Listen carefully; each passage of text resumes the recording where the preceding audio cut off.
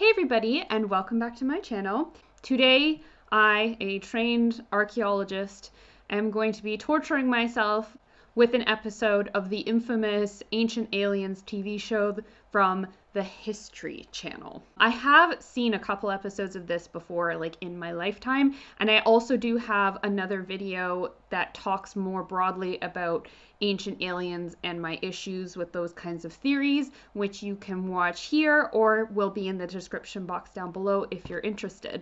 The episode that we're going to watch today is Aliens and Ancient Engineers, so talking a lot about buildings, presumably. Please support my channel with a subscribe and hitting the bell notification. Okay, let's dig in. Lasers with the power to cut through solid stone. Acoustic chambers that enable interplanetary communication. And architecture designed to harness cosmic energy.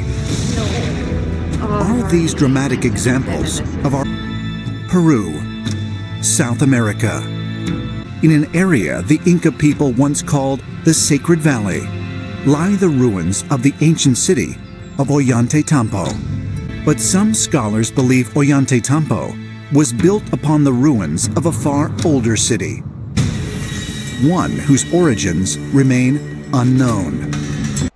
So this is not like entirely incorrect what they're saying here. Like, it's very possible that whatever the city this was, like, first off, I'm not an expert in Peruvian archaeology or history. Like, I have heard of Pachacuti and I do know like a little bit about that area, but the kind of something I notice a lot about these TV shows is that they like to ask a lot of questions, and they kind of like 70% of their argument is like really plausible, and then like it's the last 30% that you tend to have an issue with. So, and plus, I mean, it makes sense that people build a lot of places on the remnants of what was there before. You just have to like look at a lot of the modern day cities that we have. You also have to think sometimes about the fact that when we come to choose places where we're going to build cities or settlements, there's a limited amount of places where it makes sense to do so. You don't just like pick somewhere in the middle of nowhere. You got to pick somewhere that's got good access to water. If you're looking for something like a city, it's probably going to be somewhere like on a trade route or like a convergence of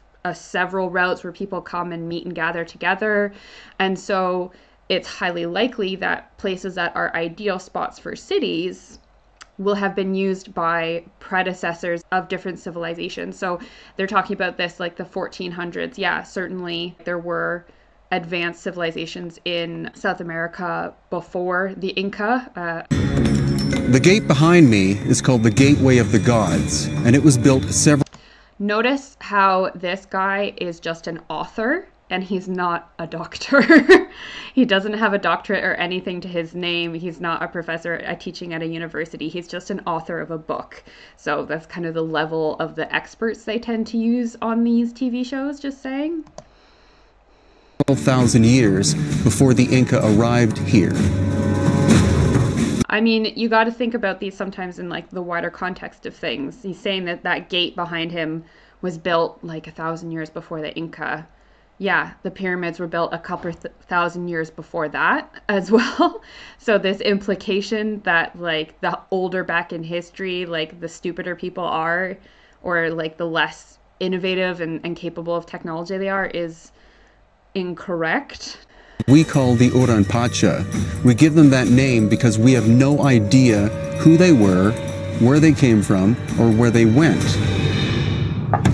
That's the case for a lot of ancient civilizations, especially ones where we don't have historical records of their writing. There's the famous Harappan culture in India. We don't know what happened to them. So this whole idea that it's a really big mystery of where several civilizations like evolve and then collapse and we don't really know much about them is prevalent across the board because we don't necessarily have records of their writing. If they did have writing... The Iraq people are... It's interesting that they're showing this because this actually looks a lot like cuneiform, not like any of the writing that I know of in southern Peru. Constructed aqueducts and irrigation systems that still function today. The Romans managed to do that, and we're not saying that any of their stuff was handed to them by aliens, as far as I know. In modern day, if we were going to move a 50-ton boulder, we would have to assemble a special transportation unit consisting of steel girders, several axles, hydraulic jacks. Yes, because we have the advantage of having those kinds of technologies, and they would have used different technologies to probably assemble something very similar. They just wouldn't have had a giant machine to do stuff for them. They would have had to use other engineering methods. Several different options, none of which would be available to the people who live way back then. I like how this guy is saying that, and he's like the co-owner of a construction yard. So how does he know that they weren't capable of doing that? As if fused together by an unknown form of energy. It's almost as if two stones were leaned together and they infused it with some type of high radiation beam or a laser. What? There's no explanation for how they had the ability to create such a high heat source and fuse these rocks in such an intricate fashion. Because they didn't do that? It feels as smooth as a bathroom mirror, which means Oh my some God, type it's the of a aliens, man. vitrification process. This is the guy with the hair. Oh yeah, this guy is hilarious. I saw a really great meme once of him just like how his hair got like longer and longer and longer when they filmed this show, and it's just like the caption of it was like slowly being abducted by aliens. What you can't explain is the moving of 50-ton stones up the sheer face of a cliff to create the walls of the fortress. I mean, I think one of the reasons that we, at this moment in time, can't explain this is that it's never really been tried or practiced because it's not something that a lot of people want to give us funding to try and do. Experimental archaeology is how a lot of the time we figure out how these things are done. Solidly demonstrated throughout the entirety of human history that we have found ways to move lots of big boulders and rocks into some very interesting places without needing modern machinery. That, in and of itself, requires... Oh my god, it's the first person with a PhD. But I wonder what his PhD is in. So let's just take a little look-see. Okay, so his PhD is in medieval literature. It's not in archaeology, it's not in science, it's not in engineering. So he doesn't actually have a degree in anything actually relevant to what he's talking about. When you enter this Fair city, enough. you're immediately struck by sort of that modern. So this guy does seem like a legit archaeologist from Wikipedia and what I could find on there. So let's see if he actually talks about aliens in his clips. Layout of this city. You have a street of the dead that goes for miles, along which you have all of the major ceremonial architecture, including some of the largest buildings ever erected in the New World. The city's layout strangely resembles a computer circuit board. Oh my god, this is just what? And remarkable similarities to the Great Pyramids of Egypt. Oh, I hate when people make the connections between the pyramids in Egypt and the pyramids in the New World because they're not related at all except for their rough geometric outlook. Like one is straight-sided, the other is stepped. One is for burials, the other one is a temple and for rituals. When we look at these buildings, we find the same mathematics incorporated into them than what we find in the Great Pyramid and the surrounding pyramids of the Giza Plateau. Yeah, because mathematics aren't limited to just one civilization and one people.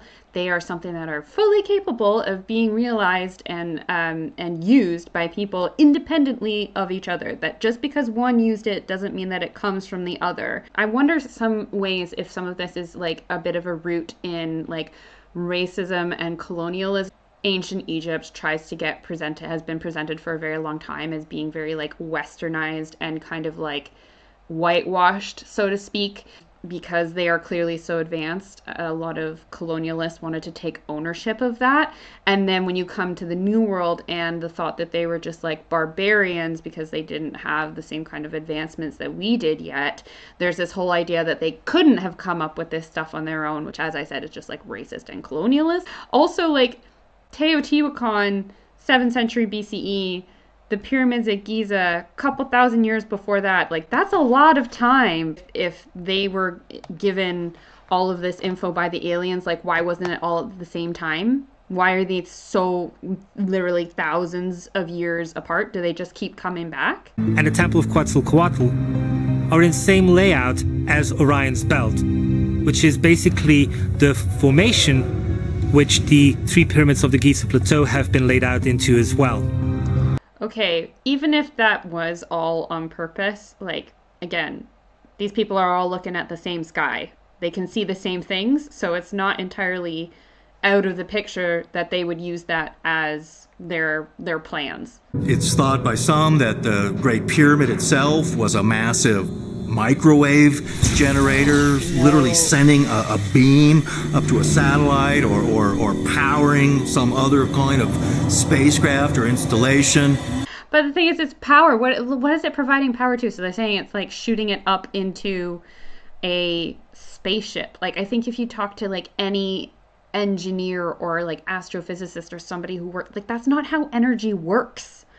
That's just not how it works. And also, like, where is the proof that this is what it did? Like, the Great Pyramid is a tomb. We know that. There are records that it is a tomb for Khufu, not a microwave. Vijayanagara would have been one of many cities around the planet built by the extraterrestrial gods. It was part of a network of ancient cities around the planet. In India and Egypt and Africa and other areas of the Middle East. It was one of their special cities that they had built thousands of years ago.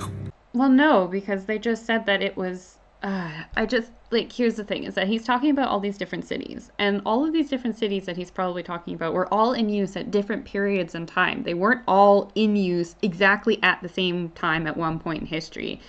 So I don't really understand how it's a really great network if it wasn't all being used at the same time and if they're not all contemporary. Along the east bank of the Nile River lie the archaeological remains of the vast Karnak temple complex. I've been there. Karnak represents the combined achievement of many generations of Egypt's. This is the hypostyle hall in Karnak, which I've actually been in. And like these columns, they don't really show it very well here because there's no people in this shot, but they are massive. Like, you can't, like, it would take like 4 or 5 of me to wrap my arms around all of them at the same time. It's kind of crazy.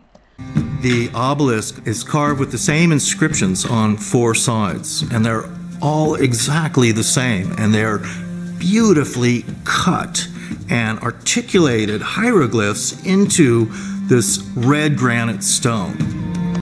That's because it's called craftsmanship. Something like this kind of an obelisk is a holy object. It is being commissioned by a pharaoh. This isn't like something that's been commissioned by like a vizier or a high-ranking noble. This is by someone who is the living representation of a god to the ancient Egyptians. They're not going to do like an okay job at it. These are things that would have been planned in advance. Like, they would have drawn out already what they were going to do and practiced what they were going to do several times, not to mention that the people that would have been doing this would have been people at the top of their game and not like the apprentices. So it makes sense that yes, it's done very well because the best of the best would have been making it. We would look at it today and say it had to be some sort of machine that carved these things out. No, it's tools, especially like for stuff that's happening at Karnak. So like Karnak Temple and that site has been used for a very long time, but it came into prominence during the New Kingdom in Egypt, which is when they would have had metal tools like bronze and everything to be able to carve this stone. This isn't like we're talking like they're trying to make this in the Stone Age, and they would have already had a couple millennia to kind of practice carving into stone and to perfect it, because obviously this isn't the first time they've done it. The toolkit that we see that the ancient Egyptians are supposed to use, there's no way that... Okay, so they have a toolkit, they have evidence of what they used, and now they're just going to say, well, it's not good enough. Have you tried? Have you tried to use it? Or are you just being a bit of a snob and saying, oh, well, you definitely couldn't have done this without a drill. There's no way. Have you actually tried? This is what I'd like to know. The apparent precision used in the construction of the obelisks at Karnak suggests a 21st century level of expertise. No, it doesn't. This is one of my big bugbears, and I said this in my other video as well, is that we have this really elitist view that people in antiquity were stupid because they wouldn't be able to use a smartphone, or they like didn't invent smartphones with their technology at that time, which just kind of like completely disregards the entire history of advancement in technology of humanity, and the fact that, you know, they had to do these kinds of things for us to get where we are today. It's not just something that happens overnight. You wonder how this was even done with allegedly primitive tools. What is your definition of primitive, though? Like, because it's not being done with like an electric drill, that is everything other than that primitive? Like, by that standard, we still use very primitive tools today for a lot of things. And like, you know, are stone tools primitive, or but then metal ones aren't, but then in this context they are? Like, it just doesn't make sense. Because today we could only do this with machines. Not we could only do this. We would only do this with machines, because it doesn't make sense when we have that capability nowadays to do it by hand.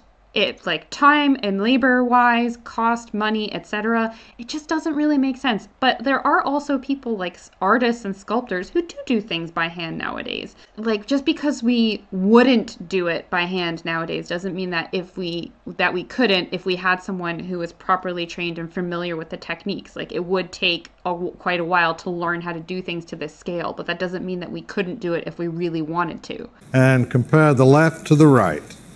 We flip it over and bring it over the original, and as we can see, we have a perfect match. Yeah. Because again, they don't just like, they don't freehand this stuff, guys. They use like architectural and engineering and mathematical techniques to figure this out and to plan out what their sculpture is going to be. By comparing an example of ancient sculpture with one made by more modern methods.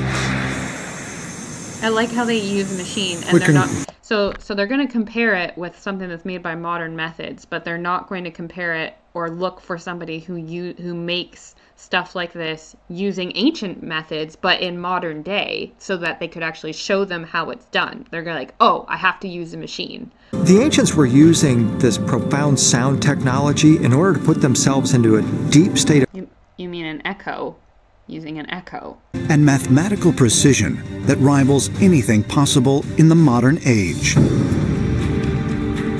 Oh, because we're the only ones who are capable of doing that with our computers. Okay, I wonder if that was as painful for you to watch as it was for me. A couple things that I just want to remark upon before I sign off for today. I find it really interesting that, like I said, a lot of this stuff, like this video is very, I think, manipulative in the way that they edit things. So they spend a lot of time talking about stuff and being like, how did they do this? Or they ask a lot of questions, and then they kind of try to fill the blank with aliens. But they don't really do a very good job of explaining, like, where all the evidence for this stuff has gone. Like, where is this technology? Where are the texts writing about it? Where are the tools or the remnants of these things that they allegedly gave us to build and do some of this stuff?